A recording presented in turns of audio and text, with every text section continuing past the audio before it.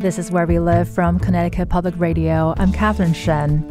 When she was growing up as a teenager, New Haven writer Rachel Kauder Nalebuff set out on a very personal oral history project, interviewing her family members about their periods. These stories from generations of women were published in a 2015 collection called My Little Red Book. Now, with Our Red Book, Rachel has gathered an expanded collection of oral histories from people across the globe, different cultures and generations, culminating in what she calls a collective journey of growth and change. She joins us today to talk about what it was like to collect these intimate stories and to explore some of the stigma and misinformation about periods. And later on, some Connecticut contributors to the book tells us what it was like to share their story. Rachel joins us now. Thank you so much for joining us, Rachel. Thanks so much for having me. Rachel, why did you want to collect these stories, and what have you learned since publishing the book? Sure. Well, I want to say that I started this project as a teenager. I'm 32 now, so I've been working on this for a long time, pretty much my entire adult life. And what's propelled me really began with hearing a single story when I had just gotten my first period. I was 12, and my mom announced to my entire family, of course, that I had become a woman. And this, I had thought at the time, was the worst thing that anyone could experience, the worst way to get a first period, even though it was totally well-intentioned. And my great aunt took me aside after this family gathering. It was a Passover Seder, and took me into her bedroom and told me a story that she had never told anyone else in my family, which is that she had gotten her first period while fleeing Nazi-occupied Poland on the journey itself. And it had actually happened at the German border, where all of the women were told to get out of this train, and they were strip searched by SS officers, and blood started trickling down her leg, and she was excused from the examination because the officer was so disgusted. And that was her first period. I remember it at age 12, just thinking, oh my God, first, my story is nothing. She was kind of doing one of those, like, sit down, let me tell you something, like, this is not so bad stories. But also, it was a moment where I felt so immediately aware of the history that she had lived through in a way that I could not have comprehended at age 12. And in many ways, I think still this story as an adult tells me so much about the Holocaust, being Jewish, her family, that moment in time. And even though I was a kid and I didn't really have political vocabulary, I started wondering at that age, why don't we tell these stories? How is it that this woman has lived her whole life and never shared this account, this harrowing story, this incredible cultural artifact? And why is it that no other women in my family have told me their stories? And I shared this story with my mom, who hadn't shared it either. And it sort of opened the floodgates, so to speak. Everyone in my family immediately started archiving stories from each other. And part of the reason that this project has really continued is that talking about menstruation has this amazing effect where once you start talking, it immediately inspires someone else to share their story. And so I quickly found myself sort of on a trail, gathering stories first in my own family and then more broadly. And at the time, I was really thinking about first period stories. But after a first collection of first period stories was published, that was called My Little Red Book, and that really took off. I kept hearing stories from readers who wanted stories from people across all ages. And as I got older, I started also realizing that the shame and the silence that's connected to a first period that I had experienced doesn't just end when you're a teenager, but trickles into the rest of your life. It trickles into intimacy, pregnancy, miscarriage, abortion, missing periods, heavy periods, irregular periods, transitioning genders, and how that shifts your relationship to menstruation. Trauma and menstruation are so intimately linked. Menopause, I mean, every part of life has these important, rich stories and experiences and pains and joys and cultural practices. And yet, so many of us remain in the dark about these until we experience them ourselves. And so it felt evident to me pretty early on after I had published my little red book that there needed to be a book that held more kinds of stories. Also, in the past 15 years, our relationship to gender has really changed culturally, and we also talk about menstruation significantly more. And so it felt like this book, we are finally ready for a book that really invites readers of all genders to join in the conversation and to listen. And so that's part of the hope of this project, that we're really kind of at this next frontier where we are ready to talk about what happens to half of the world with everybody, with our partners, with our loved ones, with our classmates, with our family members. And so through a collection of stories, the hope is that everyone feels invited in. Well, and I love that, we're here to talk about personal stories and memory and stigma and misinformation, but I feel like you started out by telling us such a powerful story with your aunt, which thanks so much for sharing. And there's so much good energy to talk about what may not seem like a very normalized conversation yet. And so I wonder if that resonates with people that they're hearing this today. And you also say that we all have an emotional reaction or memory connecting us to menstruation. So in that case, why do you think this is so stigmatized? It's such a good question. And that was, I think, really the driving force behind this project. Shame is so mysterious, and I grew up in a fairly open household. And so I think for me, I was really confused about this from a young age. How could I feel shame? And how could my great aunt, who is allegedly quite open about everything, also feel so much shame? Where does shame come from? And shame, I think what I've uncovered from working in this shame-filled terrain for my adult life is that it's a force that's bigger than any individual. It's a cultural force. It's bred in silence and in the void of conversation. And in a country that lacks basic sex education, and where still half of the room is often segregated and told to disappear for half an hour during the period talk, it makes sense that there's a lot of stigma just in the air that can be absorbed. And a lot of people absorb it from a very young age, even before school, in a household where, parents maybe, and this isn't necessarily their fault, it's just something that we've also absorbed across generations, don't know how to talk about their periods with their own kids. And so will hide their experience every month, or shoo a kid away when they ask, like, what's that in the trash bin? And little moments like that add up and tell a young person from a very early age, this is a forbidden subject. This is something that's not to be discussed. I think especially if you are a cis boy growing up in the US today, that's a lesson that's taught from an early age. But it can also be taught in school by not learning, or from your classmates laughing at something. And there's so much ostracization that happens before we become fully formed, and so we absorb that, and it's in the air.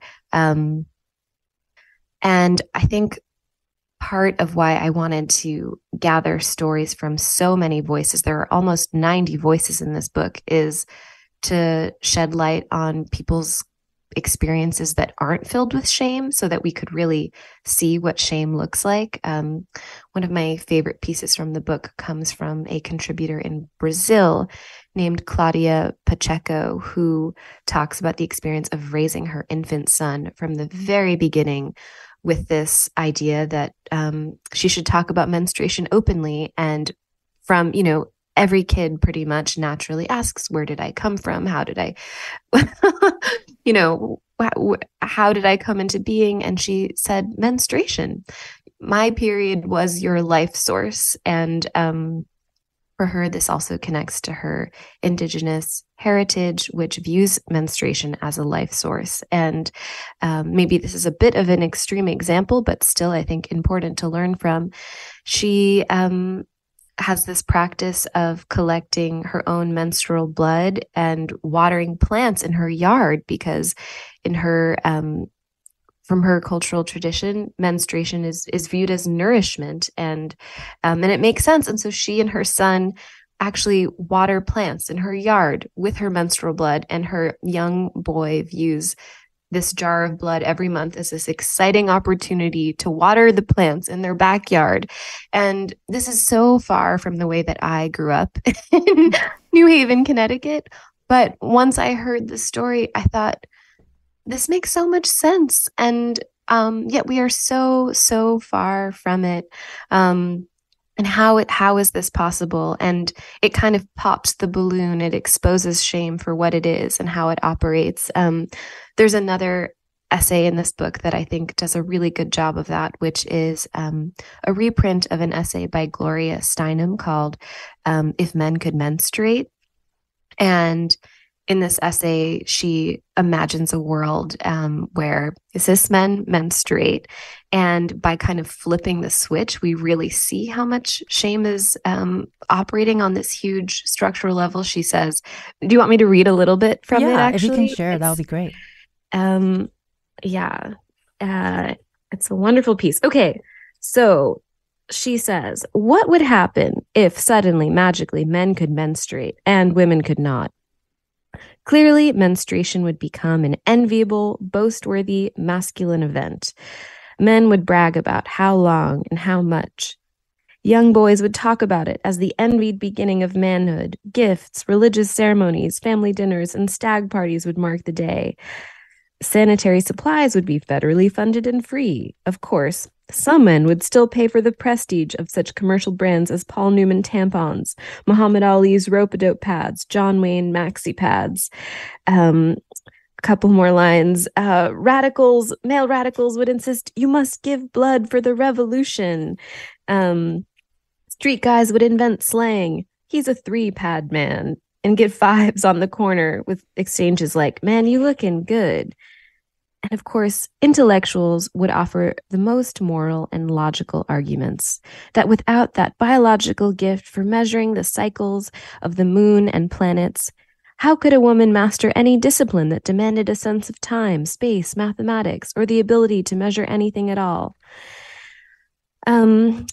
So yes, by reframing it, and she wrote this essay in the 70s, and so much of this still feels like satire that rings true. I think Gloria Steinem is also making the argument that shame operates as a way to keep people oppressed and in the dark, and it's almost an engine of power and oppression. And so there's also a way that it's very critically important to understand shame and how it's holding us back. And this trickles into so many aspects of our lives, culturally, of course, but also in terms of our health and in terms of our access to the menstrual care products that everybody needs. And there's a lot more to say about that, but I do think that essay illuminates so much about shame, which can feel invisible. It feels like it's gravity, like it's just baked into our society, but it doesn't have to be that way. Right. And I have to say, I am sitting here wondering what John Wayne maxi pads would look like, to be honest. And I want to take this moment to also bring in Michelle Memran, who's a filmmaker from Middletown, Connecticut, and Brooklyn, New York. Michelle, I want to ask, what's your reaction to that essay? What are some thoughts that was going through your mind as Rachel was reading it?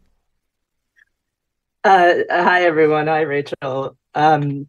I too was wondering about the John Wayne Mexicans, but I would love to see, to be able to describe my, previously heavy flow as like the Gloria Steinem flow, or like to have like Queen Latifah tampons, like Yes. that's what I would like to see. But yeah, and just thinking about and what Rachel was talking about in terms of oppression and gender and shame and the word sorry.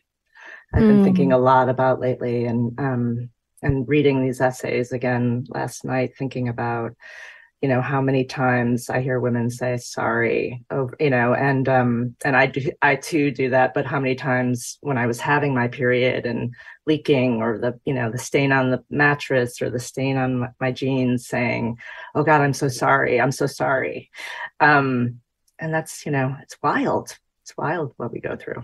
And how did Rachel first approach you with this idea of putting your story out there, and what was your reaction? Oh, well, I've known Rachel for a while, and she, reached out. I've long admired her work and her presence in the world, and she reached out, within talking about this new project and asking if anyone had stories. And I immediately was like, no, I don't have a story, but here's like 3 sentences about my experience going through early menopause, which is called, chemopause due to breast cancer treatment. And I started writing about it. And I think I just started writing about my first period and this experience with my mother. And then Rachel said, I said, it's not a story. And then she said, that is the story.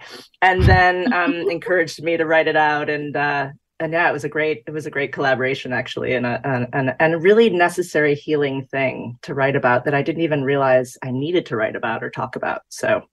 Right. And I think in your personal story, you had said your first thought was that death was near when you saw blood in your underwear. And I think that's a really powerful moment. And so thinking back, what feelings are you feeling now, knowing that your first thought was fear and pain when you saw blood? Oh, I mean, I have a lot of sadness thinking about that, and the fact that I didn't know anything about my body. I was a tomboy growing up and really didn't want to be a girl or know anything about what that meant or looked like. And I think I purposefully tuned it out. And I also didn't have a family that was, we didn't talk about things. There's a lot of denial on many levels. So when that happened, it was like, I think subconsciously, I didn't want to be a girl and I didn't want to have a period, but I also was like, what is happening in my body? And when I told my mom, when I said, oh, there was blood in my undies, as I say in the piece, and my mom was like, oh, it's it's probably hemorrhoids. It runs in the family. And she handed me a tube of Preparation H. And that is wild, but that's sort of the way I came into my period. And it's very comical, to write about it in that way, but it's actually quite sad too, that I didn't have that relationship with my mother, that I knew what was to come. Or, Rachel was mentioning sex education and the lack of, just the lack of information and conversation and dialogue around these things. So yeah, so it's, I mean, I wrote a fairly comical piece that, I think is also girded with sadness too. Right. And I wonder if that resonates with people, right? Because it's probably not as uncommon as you think when you think you're writing this for yourself. In fact, it's probably for a lot of people. And And it sounds like the experience might be a little bit more traumatic than most, but did you assign any sort of funny name to your period growing up? Oh gosh, no. I don't know. I don't think it was no. I don't I mean it was the flood would looking back, the deluge,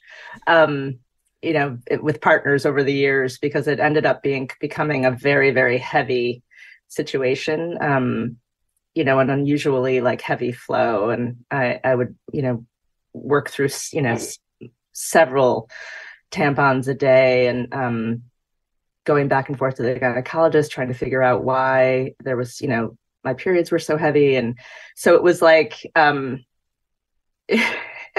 yeah, I didn't have a pet name for it. It was the dreaded, well, I guess people do call it the curse, right? So again, it was a curse. Yeah. Well, and Rachel, I think you talked a little bit about coded language for people who menstruate and have used in order to either keep their period secret or, being able to talk about it in front of other people in a, kind of a quote, quote, safe space. Did you have a pet name for your period, or how did you communicate that? I mean, I think I'm a bit of an exception because I was inundated with these stories, and so pretty quickly stopped feeling the need to code my own period. But I've heard every nickname that there is, from, yes, the curse, to the painters are in, to red pen. I mean, people will make up anything to avoid saying the dreaded word period, menstruation. And that's true even today from teens that I interviewed for this project. So that hasn't necessarily changed. And yeah, I think it's interesting to see how openness kind of ebbs and flows and isn't necessarily linear. And we're going to be continuing that with Rachel Kauder Nalebuff. She's the editor of Our Red Book, and Michelle Memran is a filmmaker from Middletown, Connecticut. Coming up next, we are joined by a New Haven-based immigration rights activist who will talk about how conversations about periods have changed. And you can also join the conversation. Find us on Facebook and Twitter at Where We Live.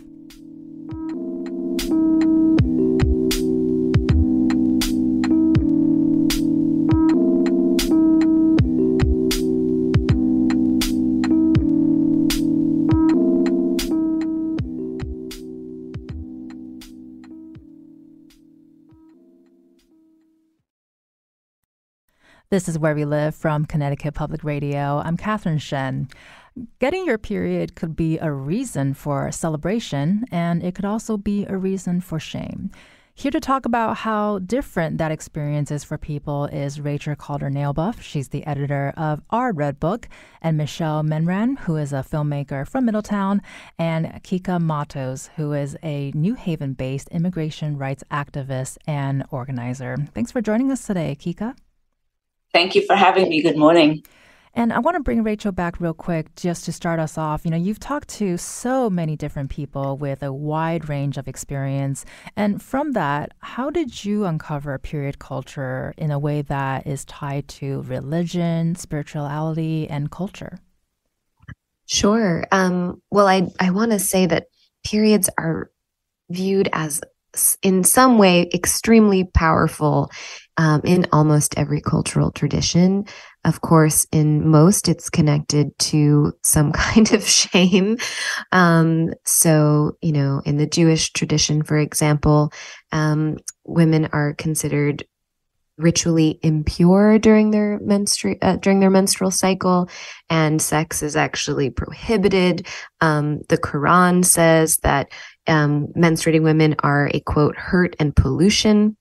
So it's baked into the Judeo-Christian tradition that menstruation is this sort of force of uncleanliness and impurity, though, of course, I think especially in more recent years, people have found kind of feminist approaches and reinterpretations of these ideas. And In a lot of these traditions, people who menstruate are actually told they can't pray, they can't even touch others. And but now people are finding a way of retreating almost as a kind of like feminist act, a time to rest, a time to commune with each other. So I think it's quite complex. For other traditions, outside of the Judeo-Christian tradition that I think are really important to highlight, especially because a lot of these traditions have been deliberately erased due to settler colonialism, especially in indigenous traditions. Menstruation is viewed as extremely powerful and as a life source. And one contributor who is a Maori scholar wrote an essay for our Red Book about the ways that traditionally Maori communities would take care of whoever was menstruating so that they could rest, and men would actually go and procure food and take care of the house so that women could be together. And another contributor talks about menstruation as the source of life, where we all come from. And so I think it's really important to understand that these sort of patriarchal views of menstruation aren't inevitable, and actually that there is a history of an alternative, and that's part of why it's really exciting to bring together almost 100 voices from different cultural backgrounds to share their cultural traditions. Well, we're here to talk about the history and the information that we're getting, and also about celebration. But it also sounds like celebration of one's period really isn't the most common experience that people have. Do you think outside of societal shame or sexism that we've been talking about, is it a part of a legacy that's possibly puritanical? I mean, I think, especially given that we're here in Connecticut and talking about CT Public Radio, yes, I think that in the U.S., but surely in New England and where we feel the legacy of puritanical history, talking about the body is extremely taboo and extremely uncomfortable. And like a couple of us on this program have said, it's sort of the default to grow up in a household where families don't talk about anything related to the body, even what's natural and happens every month. And not only happens for teenagers and is this event that is important to talk your teenager through, of course, but also for parents. Parents often don't talk about what they're experiencing either. And so we see the legacy of our puritanical history in the school system, of course, where we lack comprehensive sex education, but we also see it and feel it at home.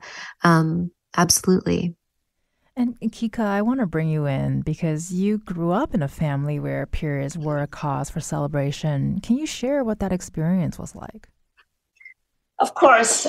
So I am Puerto Rican, and in Puerto Rico, when a young person, let me correct myself, a young person gets their period, and during the time when I got my period, it was much more gendered than today. So the announcement would be along the lines of using the word señorita.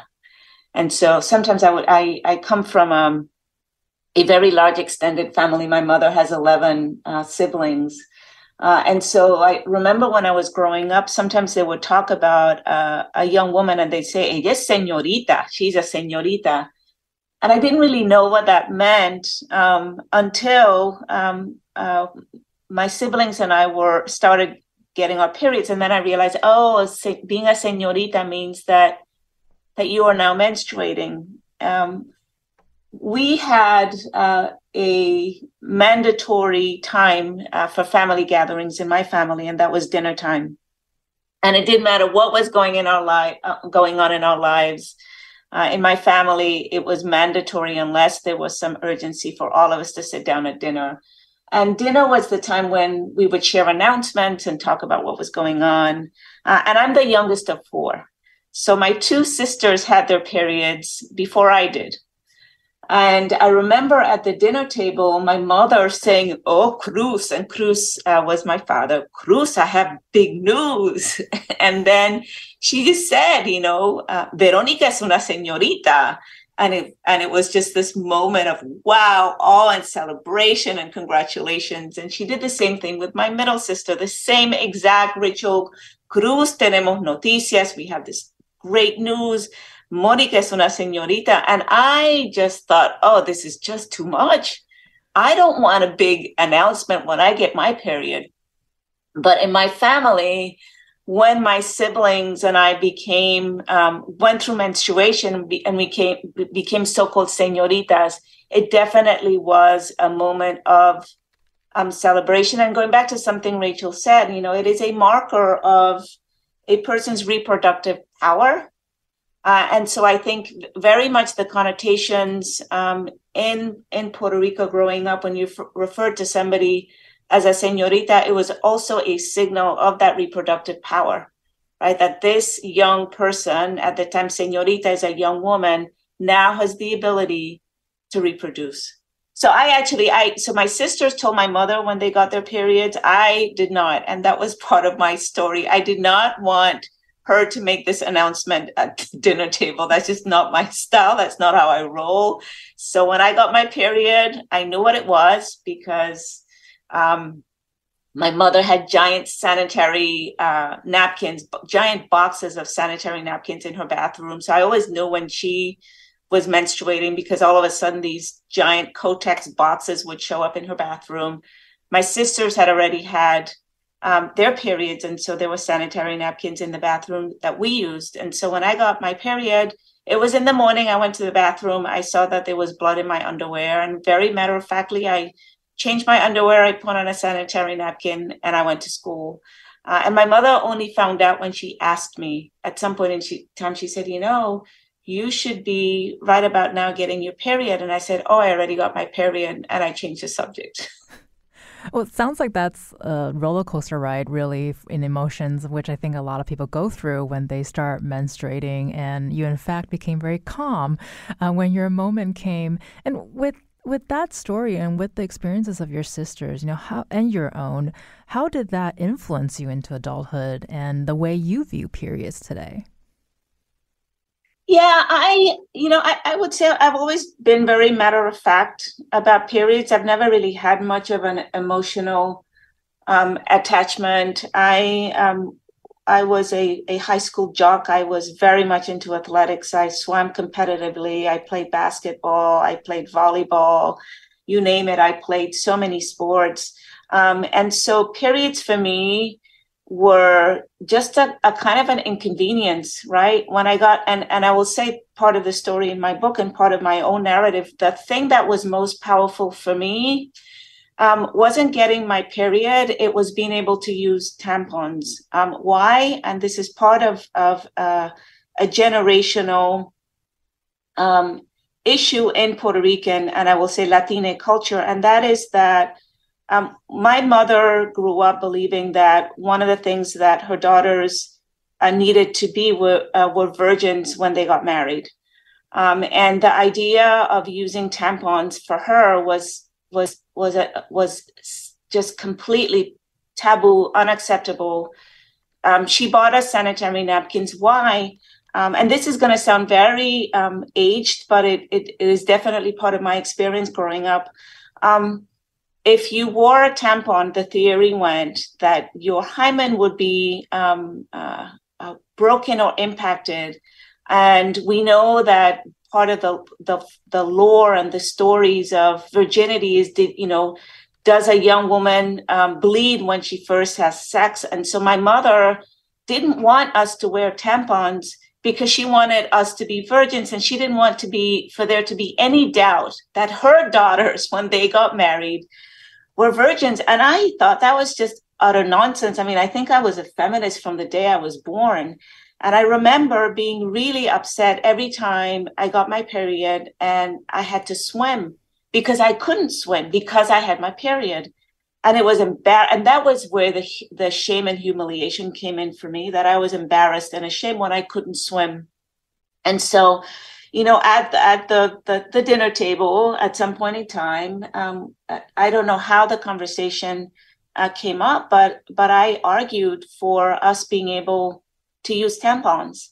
And my sisters backed me up. And then we started having this conversation with my mother about how ridiculous it was that her views were old-fashioned, and that we should be able to use tampons. And I remember she looked at my dad, and my dad spoke up, and he said, I think they're absolutely right. I think they should have access to tampons. And that, to me, when we talk about the emotion, that was the celebration for me. I thought, oh, praise the Lord Jesus. I now get to wear tampons. I can play sport. I can swim. But my own relationship with periods has just been very matter of fact. I get my period. Okay, well, I have to make sure that I have tampons at home and I have sanitary napkins. And it's that time of the month when it's a slight inconvenience. What I'm taking out from this is to keep products around and keep on swimming is what you're telling me to do. That's exactly right. And I joke around. I will say when I travel, I joke around with my friends that I'm that person who always carries tampons, chocolates, and Advil. That sounds like the perfect emergency kit, in my opinion. You've been listening to Kica Matos, who is a New Haven-based immigration rights activist and organizer, as well as Rachel Kauder Nalebuff. She's the editor of Our Red Book. Coming up next, our guests will stay with us to talk more about their stories, as well as Axel, who is a trans teenager from Shelton, Connecticut, who will be joining us to share his story with us. Stay tuned.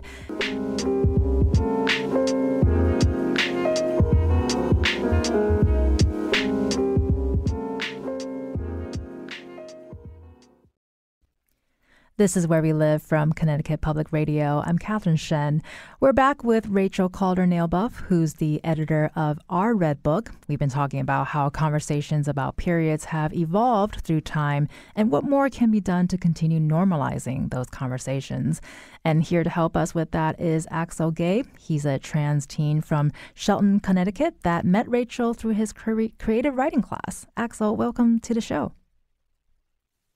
Hello, it's great to be here. And also still with us is Kica Matos, who is a New Haven-based immigration rights activist, and Michelle Memran, who is a filmmaker from Middletown, Connecticut. Axel, I want to start with you. Tell us, how did you become to be a contributor for the book? So I went to an art high school and I majored in creative writing. And at the time, I was a junior when I met Rachel, and she came into my creative writing classroom invited by my teacher, Miss Englart. And she told us the story that she told in the beginning of the show. And it really touched me to hear such a deep and telling thing about something that I wasn't really comfortable being so intimate and vulnerable with. So I got to meet her when I was 16. I was in a Zoom meeting because COVID was still raging, and I got to write a story about something I wasn't really comfortable with yet, and Rachel kind of helped me on the journey to being more comfortable with the fact that I meant. Well, and once you realized that this very vulnerable and personal story of yours was going to be published, how did you feel? What went through your mind when you realized that was happening? When I wrote this story initially, I thought nobody would see it. I thought it was just going to be between me and Rachel. And I wasn't really mentally on the same page that, wow, I was going to be heard and seen by many people.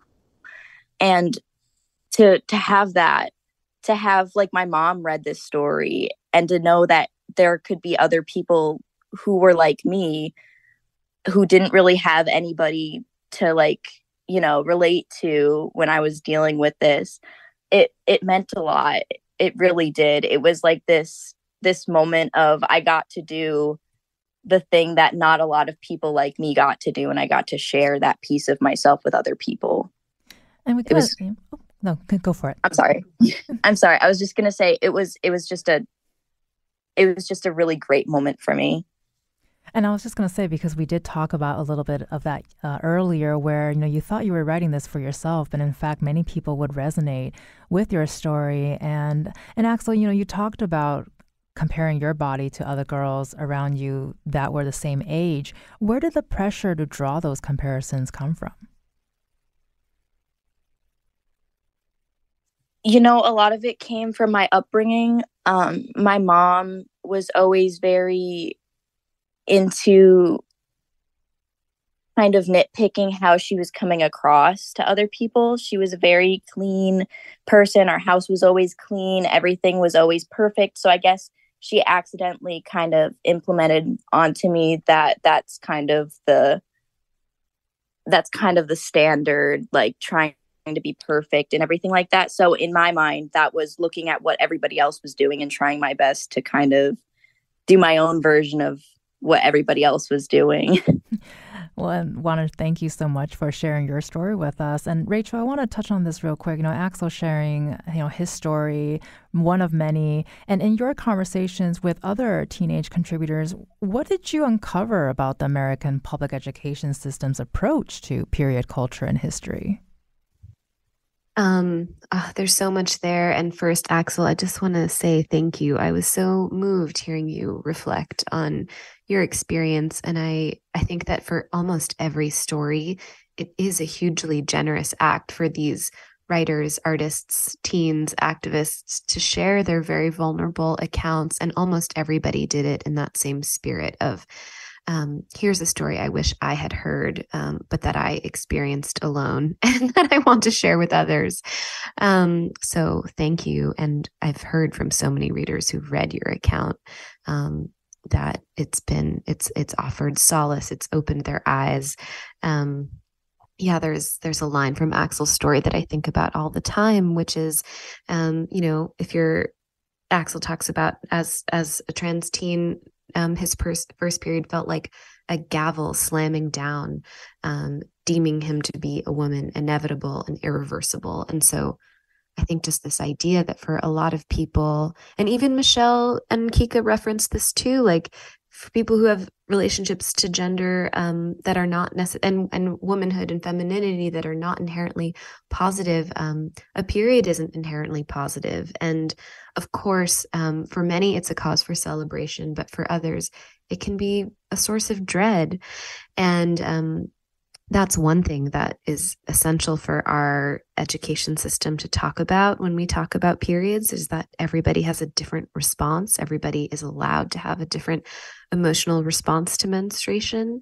But of course, the main issue is that it's not talked about enough or at all for sometimes half the classroom. And of course, also young people are getting their period earlier and earlier. And so for many reasons, it doesn't really make sense to wait until puberty to have the period talk in schools. I think that's another through line that's come through pretty clearly from the book, that almost no one is prepared for when they get their first period.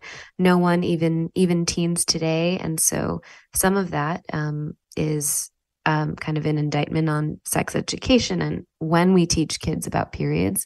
But some of that is also cultural, and it makes me wonder, what if schools and what if we culturally just started talking about menstruation from a much earlier age? It sounds like, in Kica's household, things were more open. There were pads around.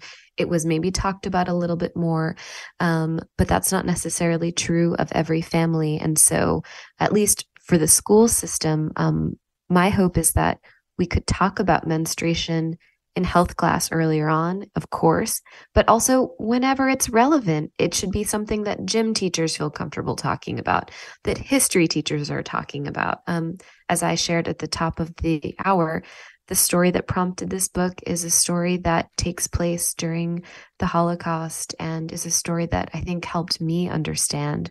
My great aunt, for those of you who weren't listening, at the time got her first period while fleeing Nazi-occupied Poland, and her story helped me understand that history. And so I think there's also an argument to be made that these stories are a part of our our histories, are a part of our understanding of where we come from. And so we should be talking about menstruation in all subject areas, because it's connected to all parts of our lives.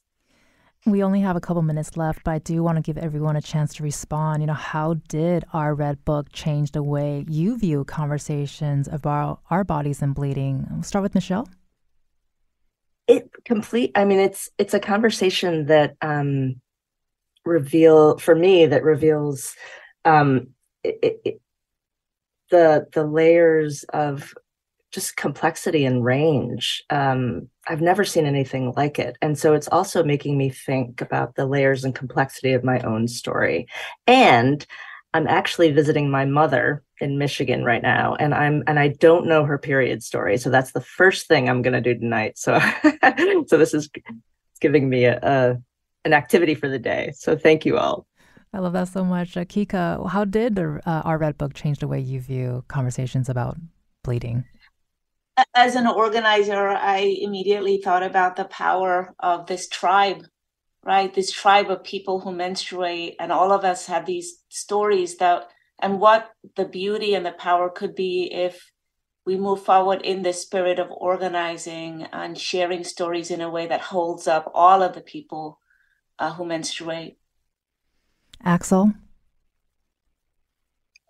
Every time I let someone hear what I have to say, I was seen by everyone I was able to touch and people who I never thought that I'd be able to reach. It was just incredible.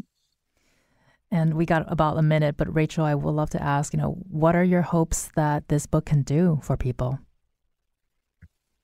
I think what you said at the top of the segment, that there's this amazing energy, and Kica just touched on this too, that you feel when you receive these accounts. And so no matter your gender, no matter your age, I hope that by listening to these stories, we're invited to go to that vulnerable place together, and that these stories are invitations to reach out, to make connections in our own families, in partnerships, and that by reading or even listening to some of these stories, you're inspired to do some of what Michelle is thinking about, asking people in your own circle for their stories. And just from an artistic and cultural standpoint, I strongly believe that reading these accounts, listening to these accounts, teaches us that these are some of the greatest stories we have, some of the greatest stories that are never told, and that hopefully that will change. Well, this has been a very inspiring Friday. I want to thank everyone for joining us and sharing your stories with everyone. You've been listening to Rachel Kauder Nalebuff, who's the editor of Our Red Book, and Axel Gay. He's a trans teenager from Shelton, Connecticut. Thank you both for sharing your story with us. We also had Kica Matos, who is a New Haven-based immigration rights activist, and Michelle Memran, who is a filmmaker from Middletown. I'm Catherine Shen. Today's show is produced by Anya Grodowski. Our technical producer is Kat Pastor. Download Where We Live anytime on your favorite podcast app. And thank you so much for listening.